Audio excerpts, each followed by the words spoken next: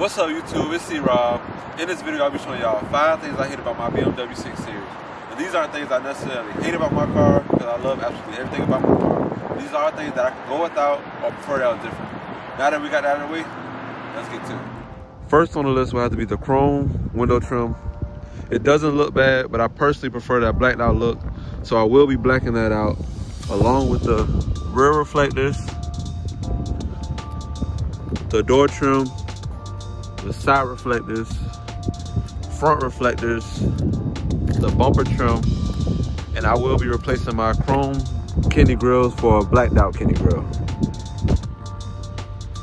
Second thing will have to be the factory tint, which is basically no tint at all. And the reason I hate it is because there's no privacy whatsoever.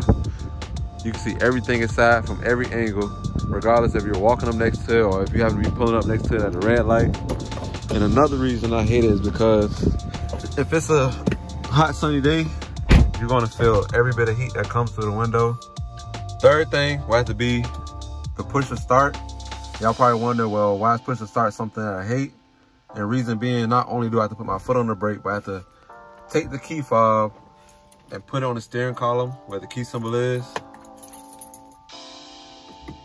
and then crank it. And although it is something minor, I would love to be able to just hop in the car, put my foot on the brake, hit the start button, and crank it up. But you know, it is what it is. Fourth thing has to be this auto cutoff switch right here. And what it does is, if the car stops for a long period of time, it automatically cuts the engine off. And I know they're starting to put this in most newer cars, but me personally, if I want to save gas, I just put my car in eco mode. And besides, I don't want my car cutting on and off at any point in time while I'm driving it. So this feature for me is pointless.